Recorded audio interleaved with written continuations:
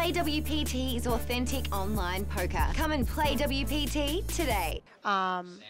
Mostly open shoving ranges or like spots. How many big blinds do you need to have? Before I'm down to open shoving? Yes. I don't like to do it too much, but if the big blind is a really good player, I'm going to do it a little bit more. If he is? If he is a really good player, Okay. I'm going to shove a little bit more. So with Darren in the big blind, if I'm Sam, I probably am shoving all the way up to 15 big blinds. Most people's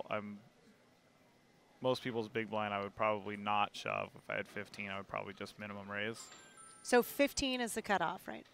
With Mostly? Darren, yeah. Okay. If your big blind is super tough. If your big blind is less tough, then I would minimum raise all the way down to, I mean, even 11.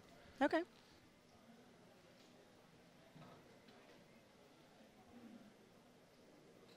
Is that pretty much in any spot or three-handed? Does it matter? There we go, guys. No, yeah, that's anywhere.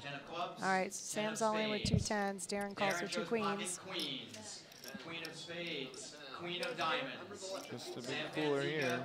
At risk How and are you behind running to begin here? this hand. Tens versus queens. How do your cards Ready for a run? flop. He looks pretty confident there. He does. Flop is a tray. Oh! Tray of diamonds, 10 of diamonds, king of clubs. No emotion. I'd be jumping up and down. That little hint of there's a small flame. For the sweat. Uh-oh. He's kind of picked up a lot of outs. To the river. Another 10. Oh, wow. That's the most emotion he shows right there. Quad 10s for Sam Panzica. Behind queens versus 10s, he picks up quads, and he will double up for $1,185,000. Wow.